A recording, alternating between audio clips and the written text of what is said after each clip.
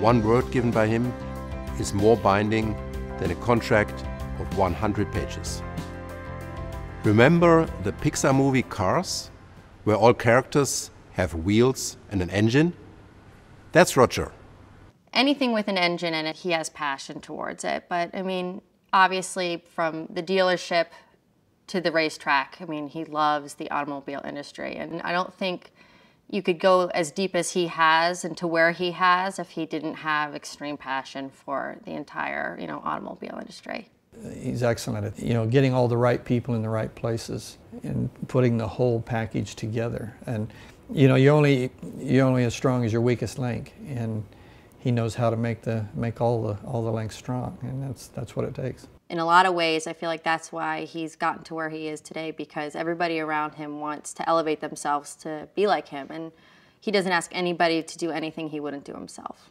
During a period of time when a whole lot of people left Detroit and walked away, Roger Penske stepped in and said, we can rebuild this. And that's something Detroiters will never forget. He's an enormously popular person among the everyday residents of the city. He's always talking about what he could do better. Maybe he just won a race, but he's always talking about how to get a little bit better. And when a guy is like that, it's hard to find any weaknesses, because he doesn't celebrate the victories very long. He's looking at the future. He's so innovative. He's thinking about things that no one else has thought about. There's no doubt he's visionary. He's seeing where things are going, and he's figuring out how to get there ahead of everybody else. I don't know where he finds the time to do as many things as he gets done. To run businesses all over the world, the trucking business, the rental business, the racing business, the car business.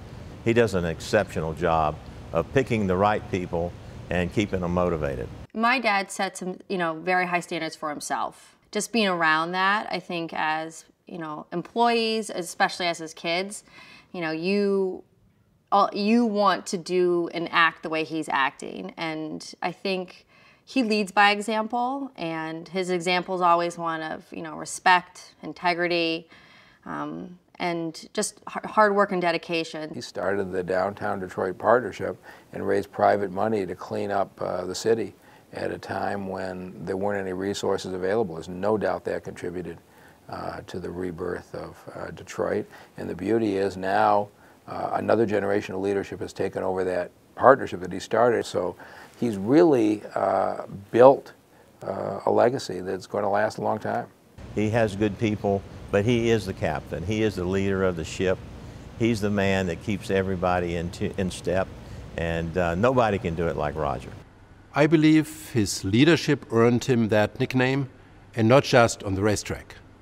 He runs all of his endeavors with the precision and discipline of a Navy SEAL military operation.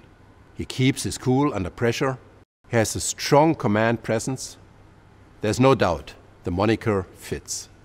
He gets everybody taken care of. He handles his race, and then he still gets there to be the grandpa he needs to be, and he doesn't, leave any stone unturned. He's pretty special. I can be walking through the pits with him, and he'll notice a sticker on the side of his truck is not like it's supposed to be. It's that attention to detail that makes him a champion. On a day like today, I think it's proof to everybody on what can be accomplished with hard work and dedication, and we're just all so proud of you, and we all love you so much. So congratulations on your induction into the Auto Hall of Fame.